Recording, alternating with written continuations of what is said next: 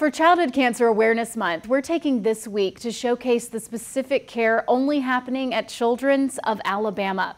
Today we're featuring a specific blood disorder that hits the CBS 42 family close to home. Meet Jasmine Foster. CBS 42, this is Jasmine. How may I help you? Our CBS 42 receptionist that greets everyone with a smile. No problem. Thank you. Her positive, friendly attitude is contagious. Jasmine's son Mason is equally as joyful and full of life as his mother. Mason lives with sickle cell disease, an inherited blood disorder. He doesn't see it as I'm sick all the time. He doesn't look at it in a bad light.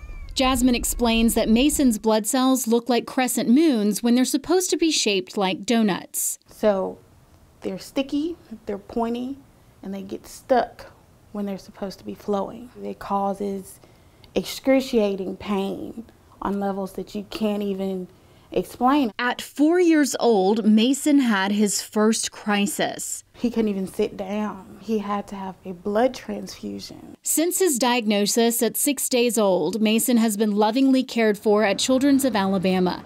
Each year in Alabama, 50 children are born with sickle cell. Things like sickle cell are closer to home than you think. You know, it's a blood disease. There's no cure for sickle cell disease.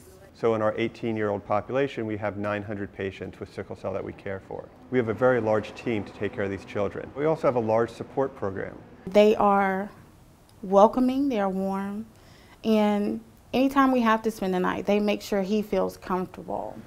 I don't know, they just make it feel like home even though it shouldn't be home. And they make you feel okay with your situation. So I love Children's. So research going on at UAB and Children's of Alabama are finding new ways to cure our patients. So right now we have therapies that make their lives better, but our goal here at Children's of Alabama is to find a cure for these children. To learn more about the treatment that children like Mason are receiving at Children's of Alabama, visit childrensal.org/committed to a cure. For CBS 42 Living Local, I'm Lillian Lalo.